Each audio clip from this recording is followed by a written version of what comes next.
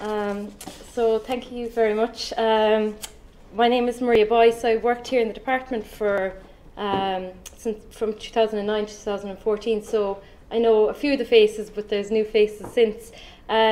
So would you just mind introducing yourselves and saying like where you are, what stage you're at, just so I kind of know how to focus this chat, I suppose, as we go along, if you don't mind. You can just say whether you're doing a PhD or working as a researcher, or if, you know, you can tell a little bit about... My name is Brenda Nestor. I'm a careers advisor with the UC Career Service. Okay, right. I have a particular interest in economics. Okay. I see that your background is economics. Okay, right. And you're speaking to this, so that's why I came. Okay, great, yeah.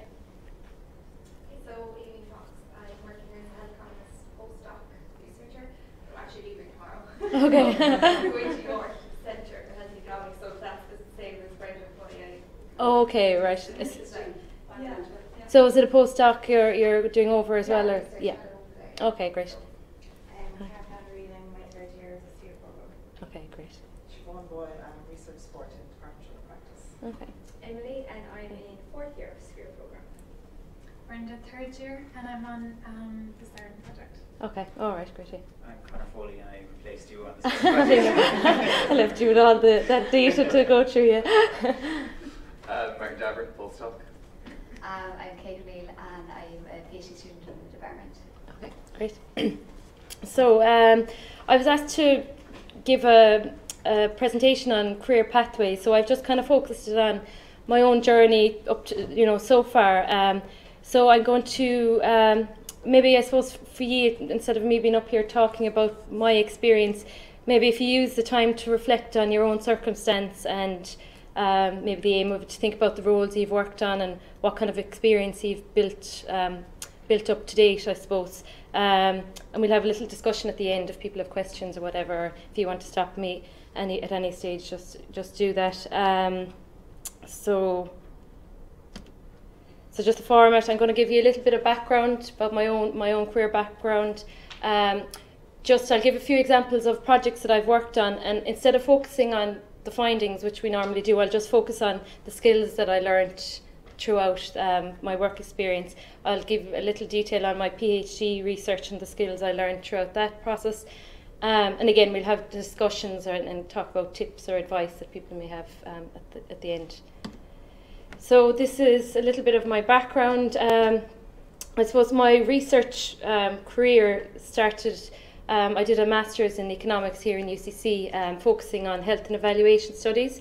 And I suppose throughout the summer doing my thesis, I really enjoyed the process of doing the research, and I kind of figured out that that's where I wanted to focus my career. And I was lucky enough to get a position with ISQSH, stands for the Irish Society for Quality and Safety in Healthcare.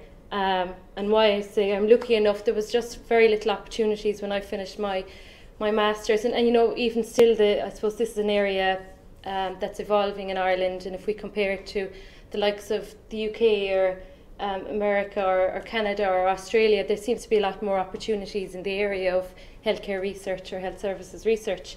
And I was also very lucky to have a really good mentor as a boss in the time that I worked with ISQSH, and she really helped me develop my skills and my research skills, and professionally, I suppose, my professional development. And she gave me a lot of, I suppose, opportunities and responsibility at a really early stage in my career, which helped me to build, I suppose, the foundations for, you know, going on to get onto the Scholars Programme and get into, you know, it was such a competitive programme. I had that background, I suppose, which helped me to get into it.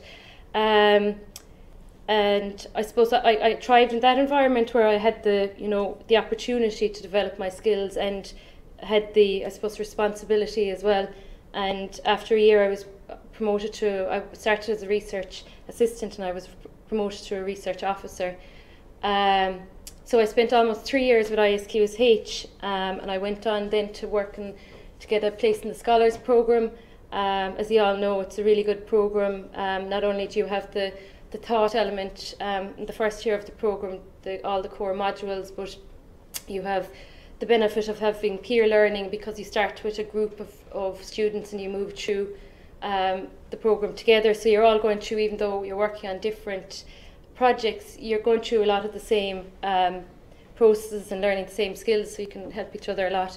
And you also have the, I suppose, accessibility to some of the top academics in the area of health service research, or all the different disciplines that make up health services research, which is a really invaluable resource when you're going through your PhD. So after my PhD, I got a postdoc position here in the department on the SIREN project. And then I suppose I was faced with one of these crossroads in your career where you have to decide. I got an opportunity to work as a Clinical Audit Analyst in the Bon Secours Hospital, and I had to decide, am I going to stay in the career, you know, in the academic setting, or will I move to the hospital setting? And I suppose there was two factors that helped me to decide. I felt like I'd never worked in a hospital setting, and I was doing health services research, and I always felt, I suppose, a little bit of a fraud that I'd never worked in that setting and didn't know, you know, the culture and the dynamics between healthcare professionals, or how patients move through the system, or even to know about the information sources, how the information is collected, and what type of data you have, you know, at your disposal when you work in a hospital. So that was one decision. I just wanted to get that experience of working in that setting. And the other was, I suppose, I do have a passion for my research interest is kind of quality improvement, and I felt like it would be a great opportunity to work in a practical setting where I was looking at data. You know, I believe in the idea that you cannot manage what you do not measure. So, you know, being in that setting where I was able to collect data and use that data to implement change. So I'm just after getting a new opportunity, I suppose. I got a job with HIQA. I'm starting in 2 weeks' time as a Health Information Programme Coordinator. It's in the Health Information Directorate. So the focus of the role will be to, going back to, I suppose, what I did my PhD on and worked in ISQSH and I suppose even through SIREN, looking at performance indicators. And I think the role will be around looking what data is available in Ireland and how we're going to move forward, you know, improving data quality, that it'll be at such a level that we can go to publicly reporting and go down that line. So so that's just a recap on my work experience. Again, what I'll do from now on is I'll go through some of the projects that I've worked on and focus on the skills that I learned throughout each role. So in ISQSH, I suppose I was primarily working on two projects. One was Let's Talk Medication Safety, and the other was a patient perception and national patient perception or patient satisfaction questionnaire. And what we were doing was building software, or the project aimed to build software which could geographically map patient satisfaction across the different hospitals in Ireland. But I suppose I'll just give you a little background to Let's Talk Medication Safety. The aim of this was to develop a patient empowerment tool which would help patients manage their medication safely. And my role, I was tasked, I suppose, with undertaking the research.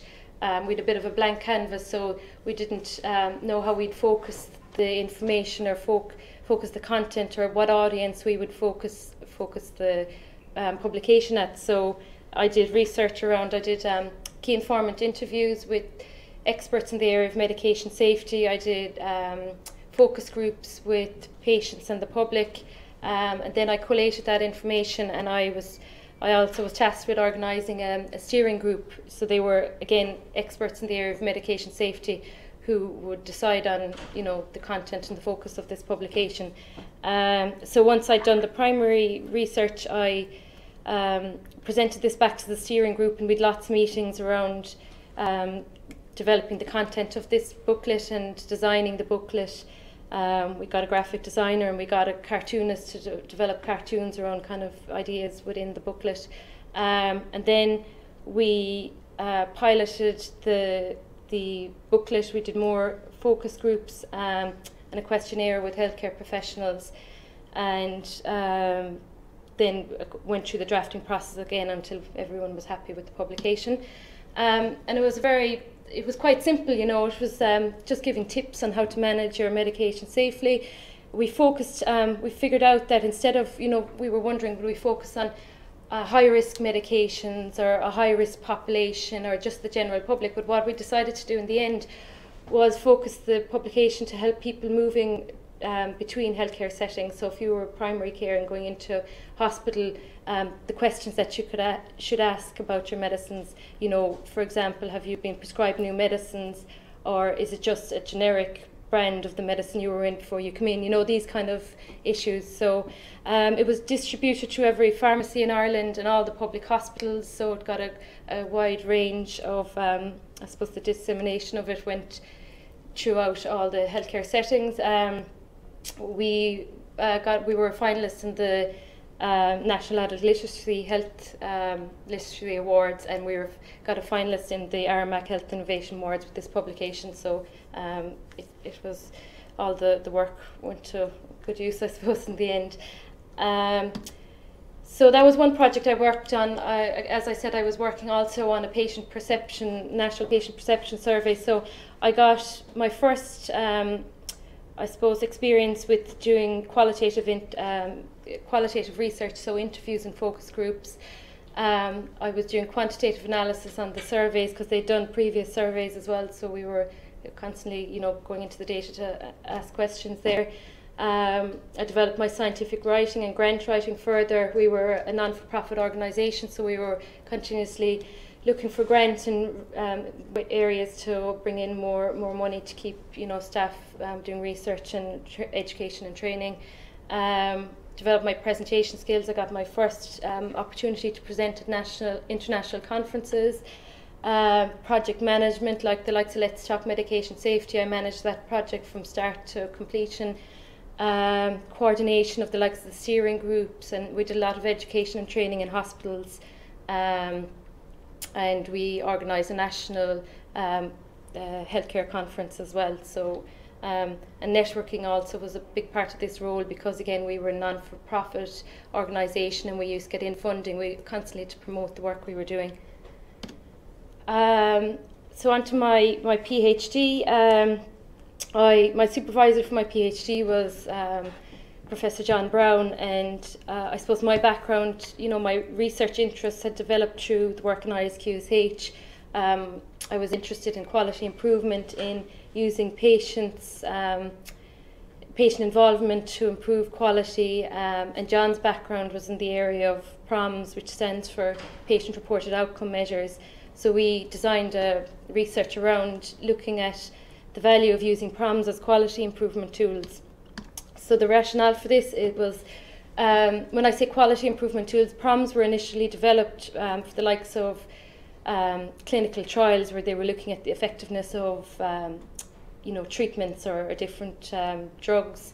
But the use of PROMs as quality improvement tool, I suppose, began in the 90s, where people were collecting the information and feeding it back to professionals in order to kind of promote a change in how they were managing patients. So they were traditionally, again, used at kind of an individual level, where a patient would complete a questionnaire, for example, the Oxford HIP score, and that would then be presented to a consultant, and they'd have that information before you go in to see them, and so it improved like patient management and communication. But the NHS in England started using PROMs at a group level as a performance measurement tool. So they'd collect, say, the Oxford HIP score from all patients undergoing hip replacement surgery before their operation, and then again 6 months after their operation, and they were able to get a change score and aggregate these change scores to the level of the surgeon or the hospital, and use this information to look at performance.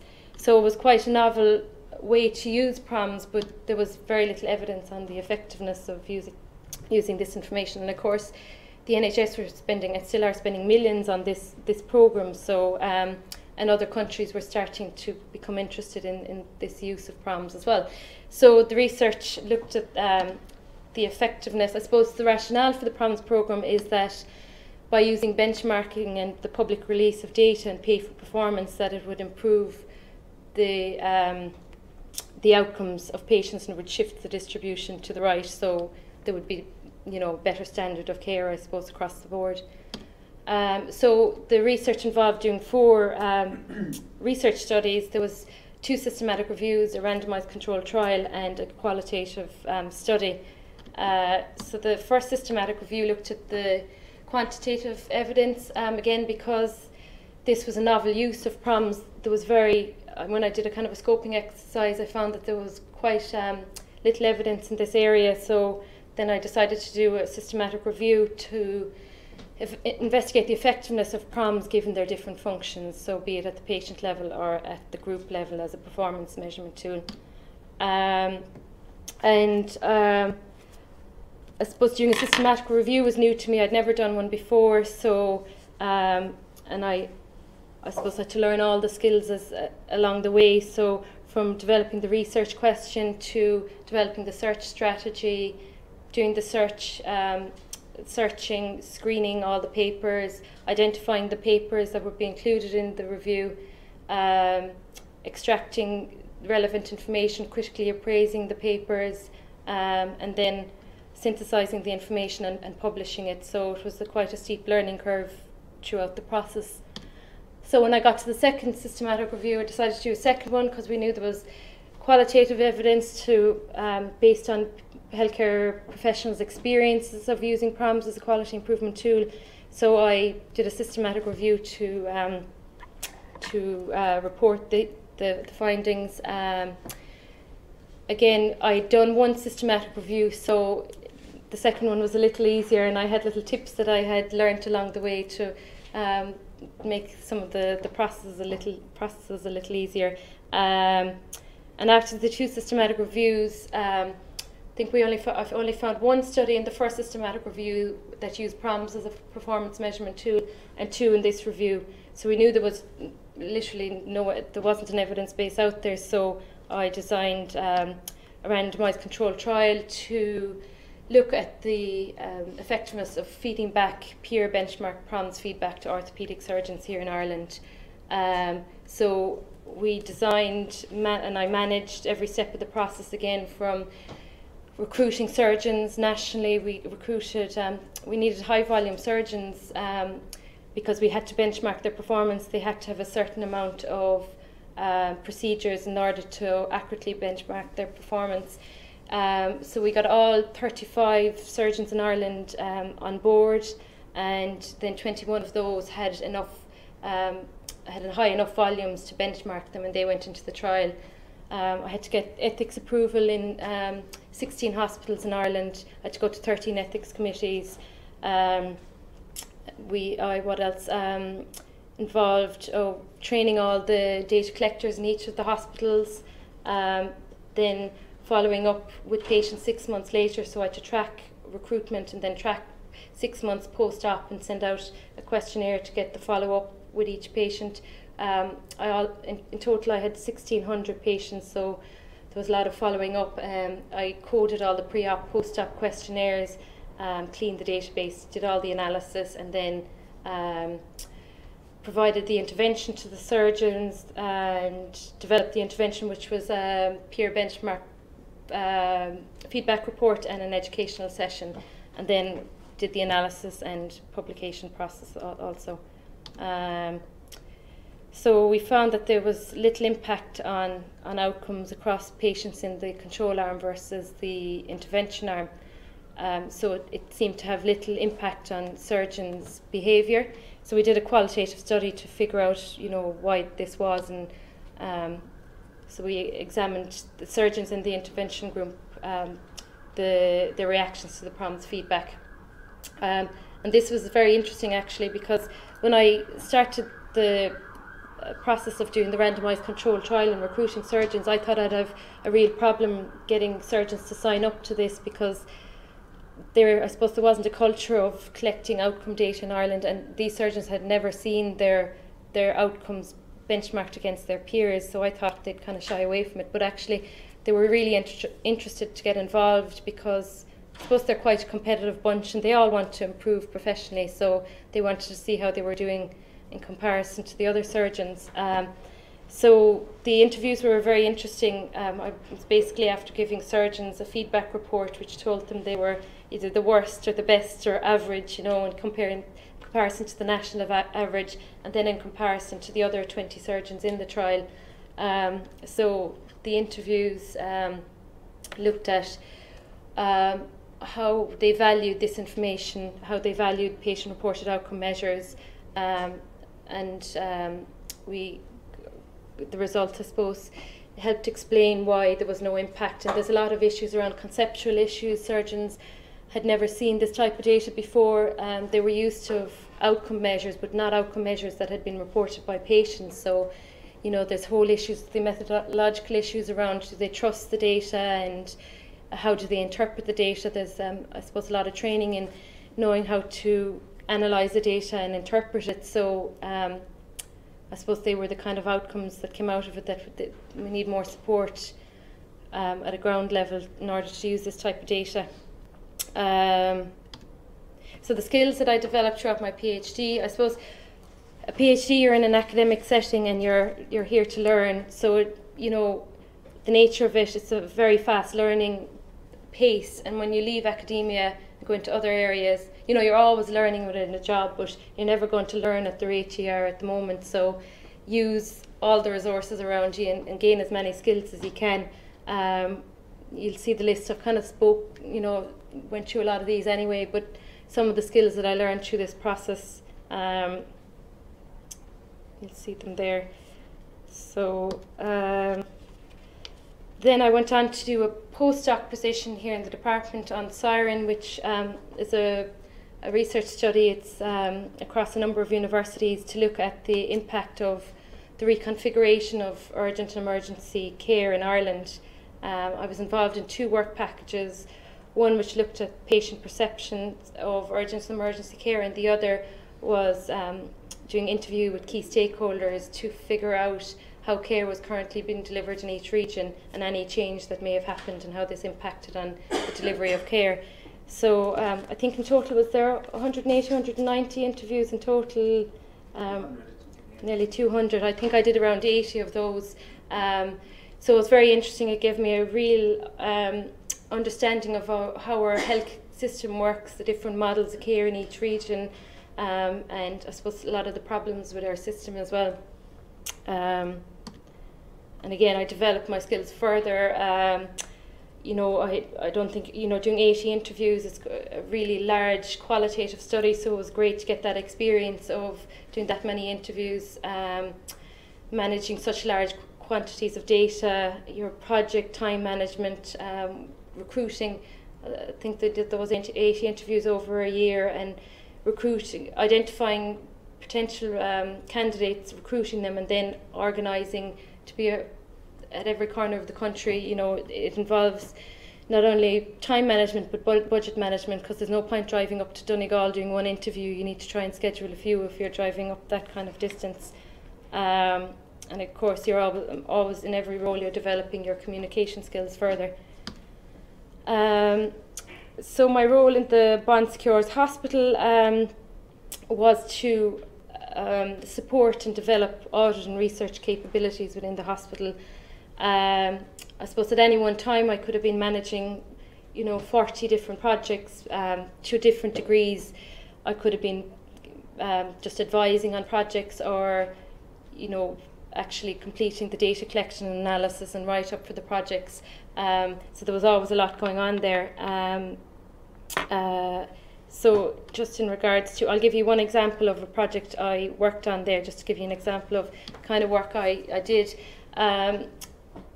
The sepsis program, we introduced a sepsis screening and management program in the Bon Secours Hospital. We adapted the HSC sepsis screening form. We modified it because we wanted to collect additional data to help us manage care. So what would happen on the wards, the nurses would identify a patient that had potentially sepsis, and they would ring a doctor to do a review on the patient. And when they did, they'd start the screening form, which looked at their clinical indicators at the moment to figure out whether they'd sepsis. And if they'd sepsis, they'd open what we call the sepsis 6 bundle. Sepsis is a very serious condition and it's time dependent. So they had to open and complete the bundle within an hour, because patients can deteriorate very quickly and end up in ICU. So once the doctors had completed the sepsis screening form, they'd return one form back to me in best practice for coding and analysis, and the other would go into the medical records. And I'd do quite detailed analysis. We had lots of data, and report this back to a working group quarterly, and this would help, I suppose, direct any improvements that we'd make in the system. This is we used to put a lot of work, or do put a lot of work into this screening and management programme, and the National Sepsis programme came to some of the leaders, and that came to visit us last year, and they couldn't get over the amount of work we were doing and the amount of data and the detail of the data that we had and how we were managing care. And the key to the success of this was the consultant microbiologist, Dr. Olive Murphy. She put huge amounts of time into continuously training on the wards, continuously checking to see if the sepsis screening tool was completed, because if you don't have an accurate picture of what's going on in the wards, you know, if your data isn't reliable, there's no point collecting it in the first place. So she used retrospectively complete forms that weren't fully or completed fully or hadn't been started in the first place, and it gave us a really good database then to manage care. This is just a little bit about sepsis. In order to be diagnosed with sepsis, you need to have at least 2 SIRS symptoms and infection. So you'll see the SIRS symptoms. So if you have a high respiratory rate and heart rate, for example, and infection, you're diagnosed with having sepsis. And this is a sepsis bundle. Then within an hour, the doctors had to take blood cultures, get lactate and FBC, do urine output monitoring, give O2, give IV fluid resuscitation, and give antibiotics. Because what happens with sepsis is the organs start failing, so this is very important to get this within the hour. This was the screening form. We modified, this is the HSE when we just modified it to collect additional information about the source of infection, so we could figure out where and what type of patients were going on to have sepsis, and the type of antibiotic that they were given, just so we could monitor that to see if they were given the appropriate type of antibiotic.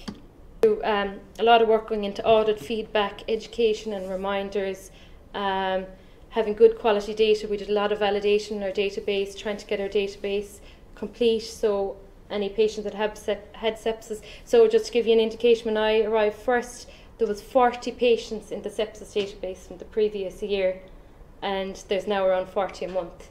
So like there's a lot of activity there, so we now have a really good indication of what's going on there. The data is of good quality. We do lots of validation, so checking it against, say, patients in the lab that had positive blood cultures, we were able to check to see if they were in the sepsis database. And I suppose we have reliable data now to drive improvements, and Olive was always education. She does induction with all new doctors and educates continuously on the ward, so she gets a lot of credit for this programme.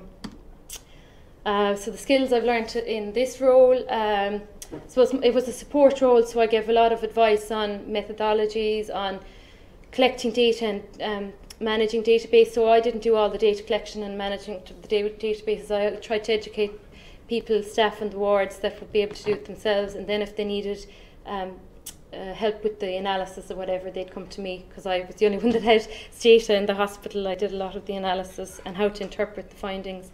I sat on the ethics committee for the group of hospitals, so I reviewed all research applications that came in and gave feedback on those. The role involved a lot of coordination, so managing projects and quality improvement projects, and again communication. So on to my last role is what I'm going to be starting in HIQA, the Health Information Programme Coordinator role. I'll be starting there in 2 weeks. I've told you a little bit about this. It'll be to develop recommendations around how performance or indicator data is shared and reported in Ireland, and to drive improvements in the way the information is governed. So it's basically trying to get better quality data. So if you want to just take a moment and just think about your own situation and your own, maybe have a clear career pathway in mind, one that you would like to follow. Maybe you're open to, opportunities that may come up, or maybe you're a bit apprehensive, about the, what opportunities there will be in the future. I know when I was coming to the end of my PhD, I was apprehensive. I was wondering, will I have a job, after doing all this work, will I, and how long will it be before I get a job? So just have a think about your own circumstance, and I'll tell you a little bit about where past students are currently working through the SPHERE programme.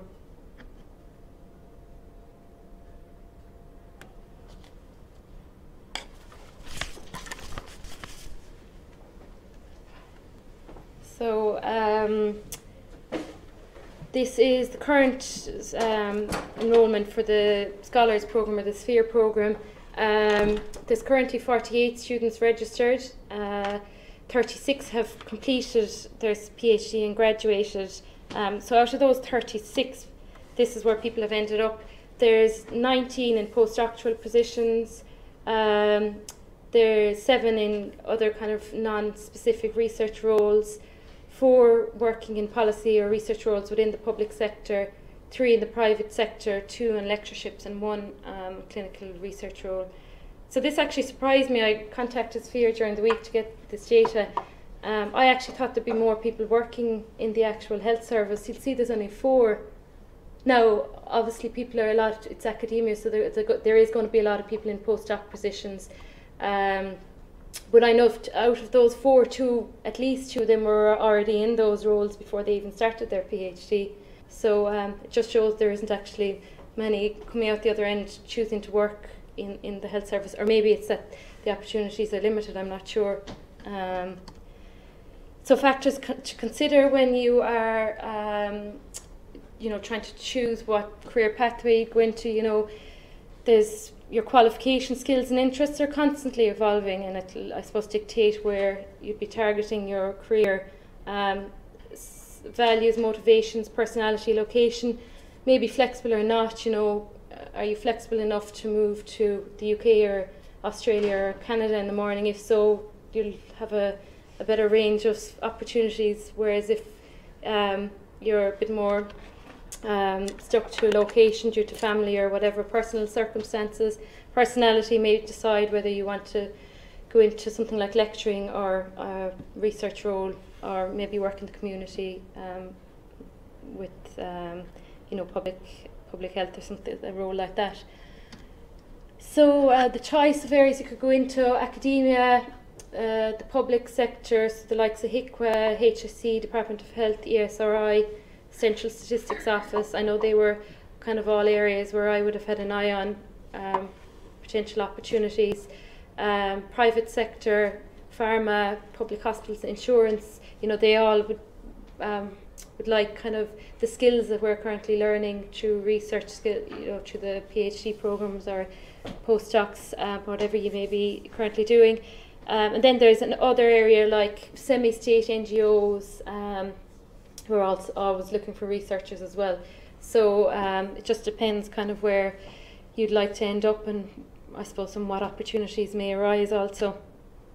So when you're applying for different jobs, a lot of you know this anyway, but just you need to demonstrate your core competencies, so your knowledge, experience, project management, communication, analytical skills, critical thinking, time management, and maybe human resource management as well. So try and think about that as you're going through, and try to continuously develop these skills. And if you have opportunities to get involved in projects at this level, take it, because it'll stand to you when you're applying for jobs, and you'll have examples of all your different competencies.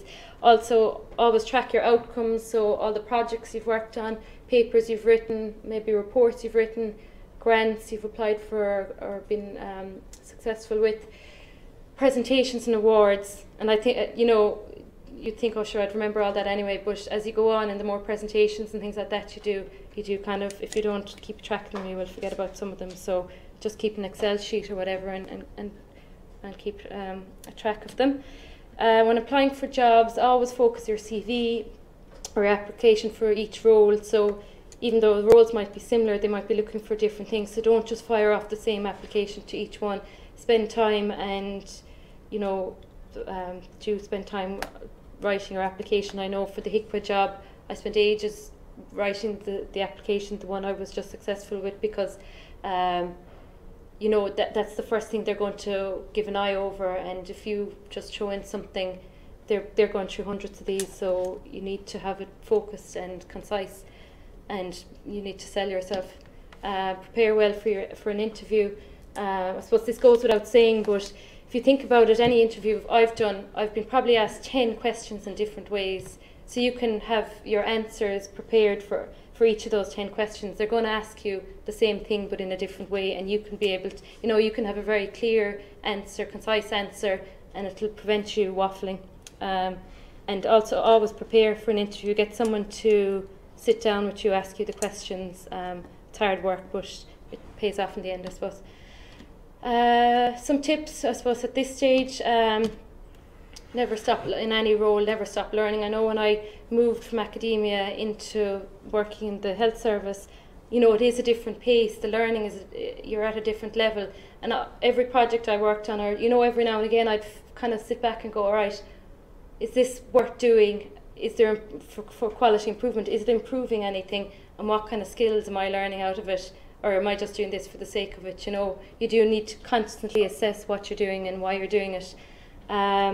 Learn from each other. I suppose when we were doing our PhD, I had a lot of friends in the department here, and we always learned from each other. We always helped each other. We got involved in each other's projects. We did second reviewing for systematic reviews or for qualitative research, and it not only benefits them, but it benefits you because you're gaining new skills.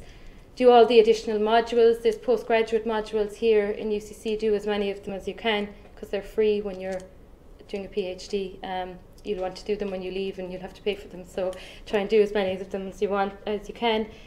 Always improve your core skills and identify your weaknesses and try and focus on those. For your work experience, think ahead. I did my work experience in HIQA. Now it wasn't in relation to my PhD project, but I got experience working with HIQA, and I always had a kind of an eye on the work there. I think they do. You know, they're quite progressive and dynamic, and I had, I suppose, an eye on them since I did my work experience there. And enjoy the experience. As you know, you'll make lots of friends. And do any of you have any questions or anything you'd like to discuss after that?